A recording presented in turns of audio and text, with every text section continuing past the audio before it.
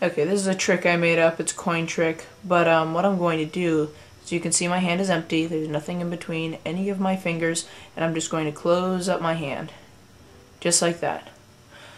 And I'm going to turn my hand around very slowly so you can see that there's a coin appeared inside of my hand. There it is. Here, watch. Gonna take that same coin, going to turn it around, and magically it will disappear right out of thin air. There's nothing in my hand whatsoever. You can see it for yourself. Thanks for watching.